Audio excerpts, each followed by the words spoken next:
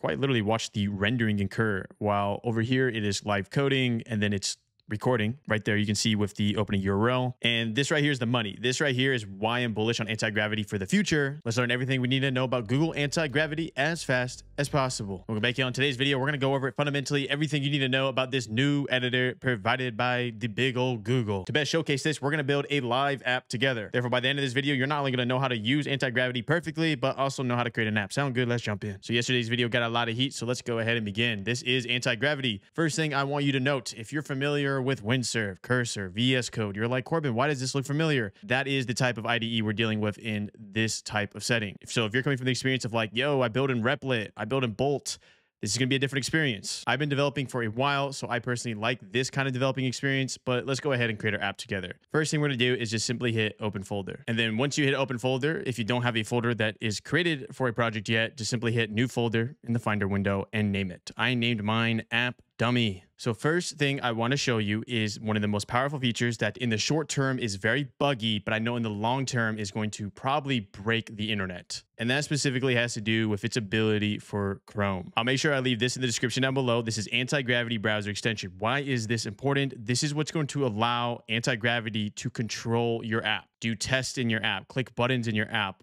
screen record your app, like all the really cool stuff. You're going to need this. So specifically, this extension, for some reason, you can't even search for it on the store, in the description down below. And part of the reason why I'm so bullish on anti-gravity, even though I still use Cursor AI, is because of this extension. As we know, Chrome is a Google product. Anti-gravity is a Google product. Therefore, as they keep iterating new updates for the anti-gravity IDE here, we already know this is going to get crazy. This is essentially the sauce. For anyone wondering, like, it's not that big of a deal, Corbin. You can still do that in Cursor. You can still do that in Replit. Replit did it 6 months ago. You are fundamentally misunderstanding what the screen recording is. Yes, in the short term, it's like, oh, Corbin, it's just picture-in-picture analyzing. We've had this. No, but you are misunderstanding the intention behind it. What's going to happen is maybe not in this update, maybe not in the next update, but maybe by the third update, it's going to get so good that, you know, every single time you run into a bug and an error and you're extremely frustrated and then you have to go in this back and forth. No more back and forth. It's going to get so good where it can interactively do manual testing for you. It's going to be able to read backend logs, front-end logs, and solve the bug all automatically. We're not there yet, but that's why I'm so bullish. Let's create this app. Now, every single app you've ever used in your entire life will have a thing called a tech stack. And the tech stack I like to use is TypeScript with React. So I'm going to go ahead and just do the prompt here. Create a TypeScript React app and give it a simple landing page. I'm going to choose a model of Gemini 3 Pro Low. That's fine.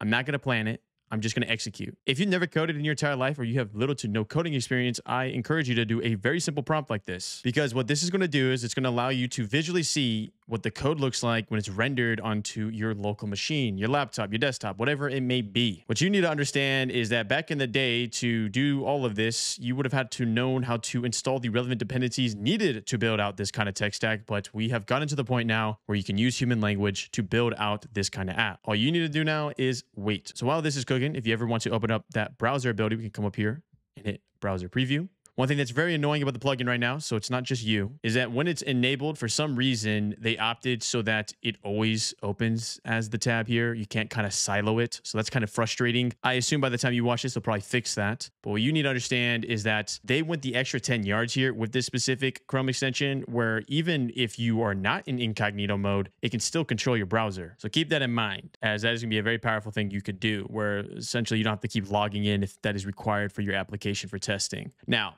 and that's actually why they probably did it, to be honest with you. Now, if we come up here, this is their agent manager. I assume short-term, mid-term, maybe long-term, they might change how this looks a little. It's a little bit confusing if you've never coded before because of how much they keep it separate comparative to what I see of Cursor. I really like how Cursor does it. What this allows you to do is this will show you all your workspaces, and all the workspaces is going to be a app you're working on. And all an app is that you're working on, the reality of it is it's just a folder, y'all. And I say that so you don't have to overcomplicate any of this. Like, this situation is just creating a bunch of files in a folder. Just like if you had a Google Doc and a Google Drive folder, same situation. We got App Dummy here. We got a real app called thumbio.com.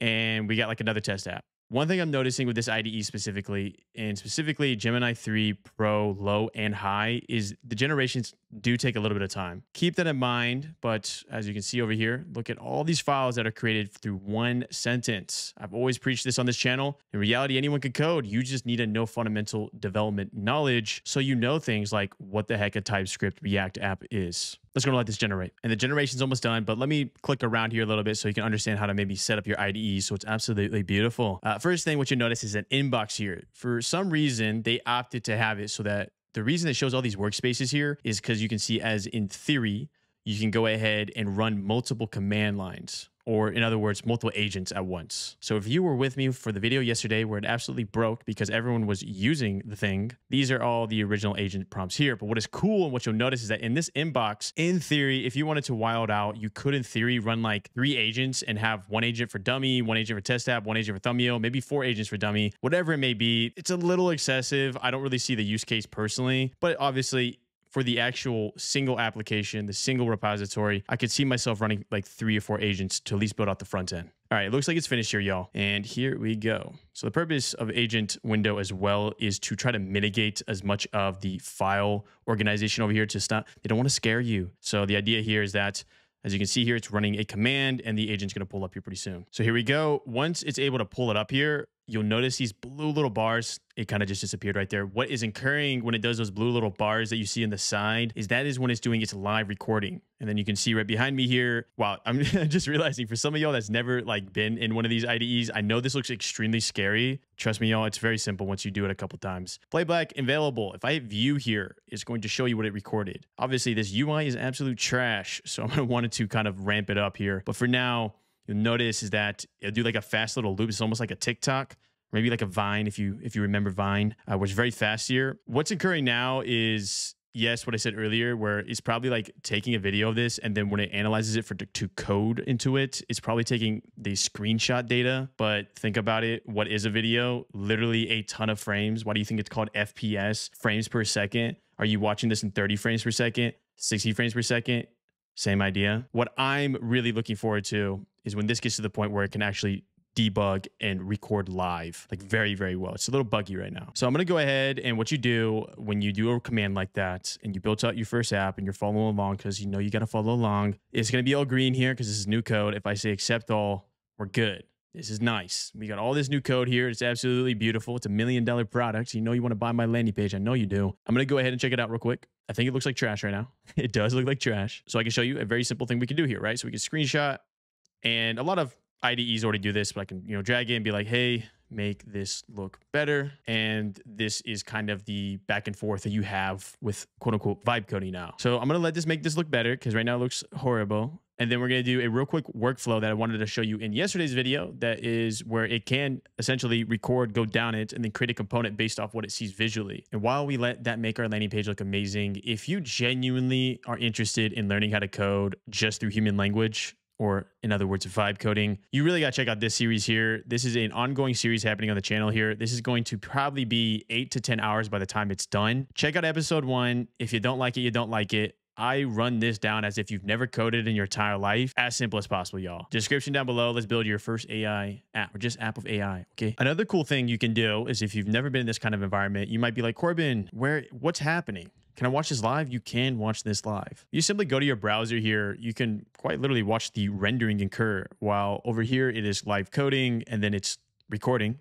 Right there, you can see with the opening URL. And this right here is the money. This right here is why I'm bullish on anti-gravity for the future. So like right now, if you started using it, you're buying like, what's a penny stock, but this thing is going to become one of the big boys pretty soon here. You just got to give the team time. This is their first launch. That feature right there is so prototype that, yeah, it's extremely buggy, but I'm extremely bullish on it because as a developer, the one thing that really mitigates your ability to push out code fast is usually very annoying bugs. You can get stuck on bugs for hours, but this is good. And I think a lot of people have been saying in the community what they like most about anti-gravity and specifically Gemini is how good they do the UI. Like this UI is really solid, to be honest with you. This is way more solid than it should be.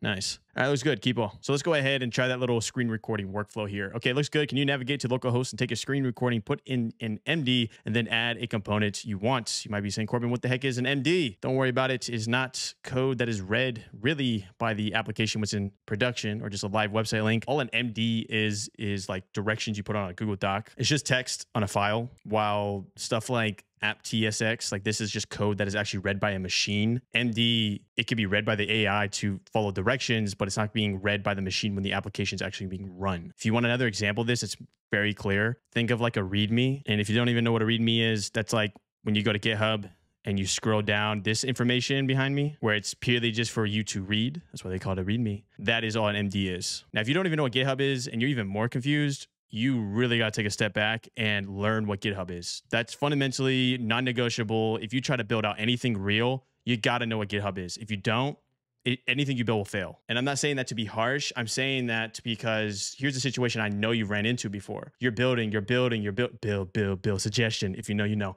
You're building, and then you do a prompt and it absolutely breaks your app. And then you're trying to revert back. You're trying to talk to the AI and it gets extremely frustrating. You run into loops and your app just keeps breaking. With something like GitHub, it's version control. So if you break it, you can fall back to what we call stable code. Learn it. Trust me. All right, here we go. The recording should capture it. View is absolutely beautiful. And it's finding something to add here. Nice. Look at that. I just went back up again. So let's go over the settings real quick and what you should choose. Review policy, always proceed. This is if you want the AI model just to go absolutely crazy and you never tell it to stop. You can have it so that it requests review, which means that if before it does a change, it's like, hey, can I do this change? If you just want to have fun, mess around, do always proceed. It just goes. Another example of this is terminal command auto execution. This is like when you need to install stuff. So if you never created a TypeScript React app and you don't have this on, it's going to be like, hey, can I do this command?